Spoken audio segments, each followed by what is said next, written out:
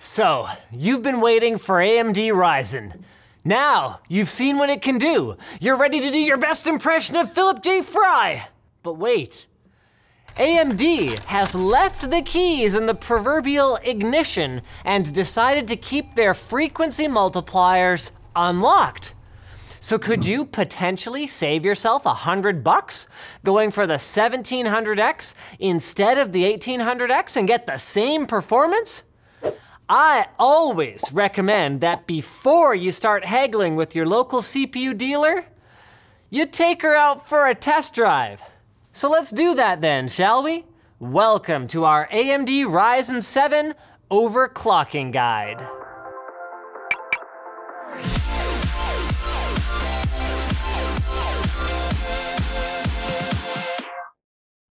G Fuel is the sugar-free energy drink formula that can help you maintain focus during long workdays and gaming sessions. Use offer code LINUS to save 40% for a limited time.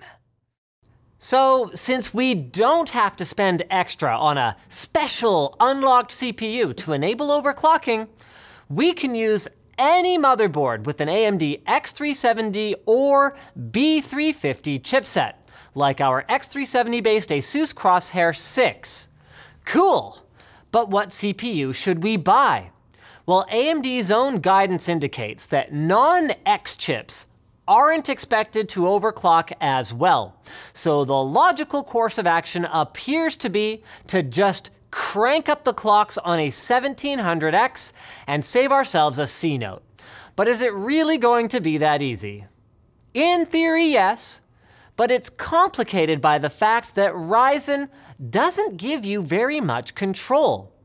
While you do have dead simple access to change the multiplier and the base clock, the means by which the clock speed or frequency of a CPU is derived, both in the BIOS and in AMD's Ryzen Master software, you can't simultaneously enable AMD's automatic turbo functionality, Precision Boost. Ryzen immediately locks to the clock speed and voltage that you set, meaning that if you want to actually match the potential of an 1800X, your 1700X will have to be able to do up to 4.1 gigahertz all day long. Not an easy task, considering even the 1800X will only hit 4.1 with XFR under certain workloads out of the box. So let's get down to it then and see if our 1700X has what it takes. Using our usual Ryzen bench and a 1080 Ti, we'll venture first into the BIOS for the greatest degree of control. Simply by setting the multiplier to 40 and the V-core voltage to 1.375, we managed a stable overclock of 4 gigahertz over the 1700X's stock 3.4 gigahertz base frequency. Not bad for a CPU that's only supposed to boost to 3.9 using XFR. Sadly though, we couldn't push any further, even if we cranked the voltage to AMD's recommended maximum of 1.45 volts. We're not sure why this is exactly, but even when we dove into more advanced base clock overclocking, we were only able to eke out an extra 100 megahertz on the CPU. Not really worth the time or effort. The same was true of our 1800X, which tells us that at least for our chips, the limiting factor may be elsewhere.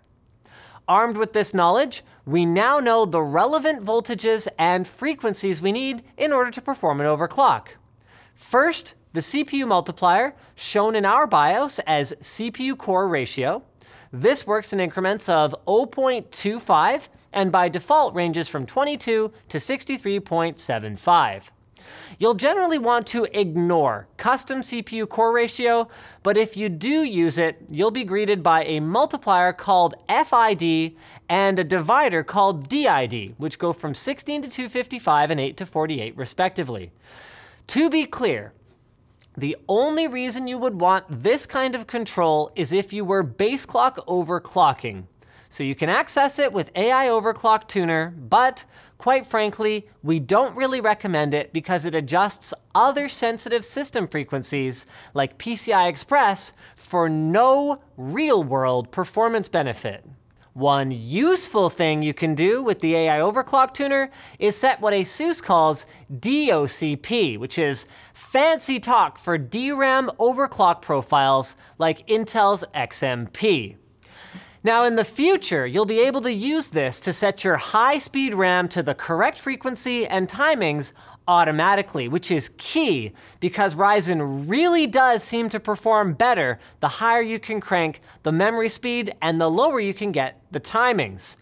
But bear in mind that most RAM right now is tuned for Intel platforms, so you'll need to shop for special memory to be able to take advantage of this, and we actually didn't have a ton of success running even the memory that AMD provided or one of these AMD specific memory kits any higher than 2666 megahertz, so your mileage may significantly vary as far as that goes. In any case, it's likely you'll end up manually keying in your RAM timings to get them as low as you can before hitting a wall. Moving on to voltages, our main concern is V-core, shown here as CPU core voltage.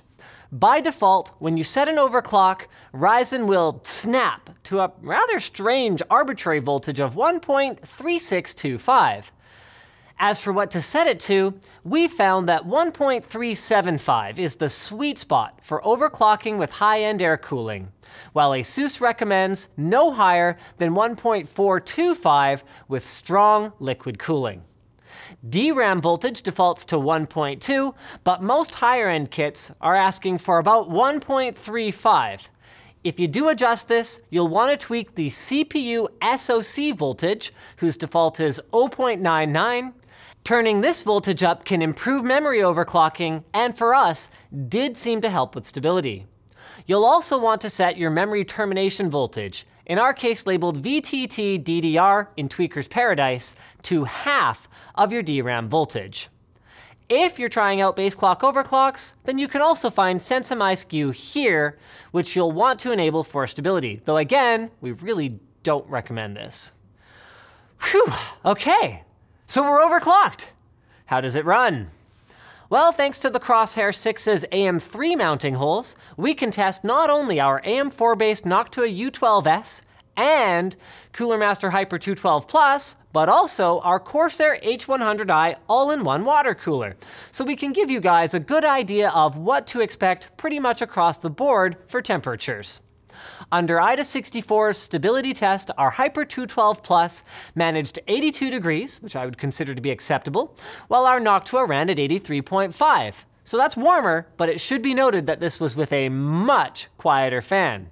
Our H100i, meanwhile, managed to keep things down to a cozy 74.5 degrees.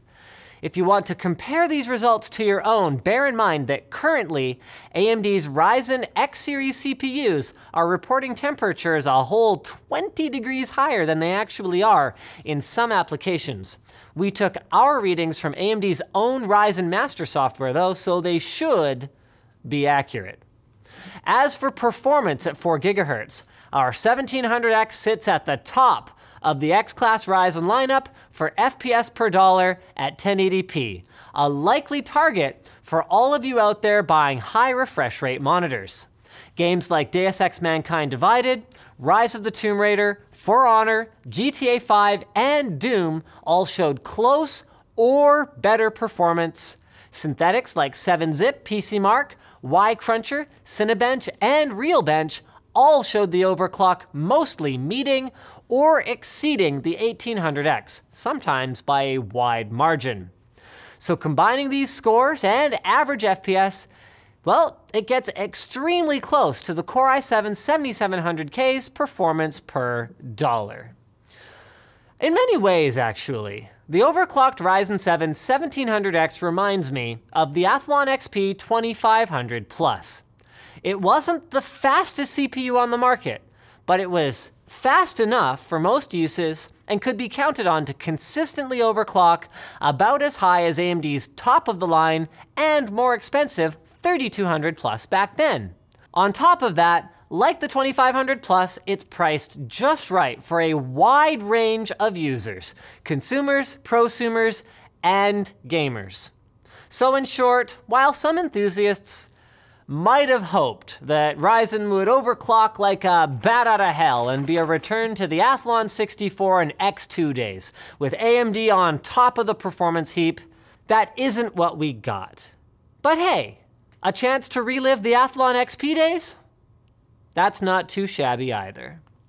So thanks for watching, guys. If this video sucked, you know what to do. But if it was awesome, get subscribed, hit that like button, maybe consider checking out where to buy your own Ryzen CPU and motherboard at the link in the video description. Also down there is our merch store and our community forum, both of which you should totally check out.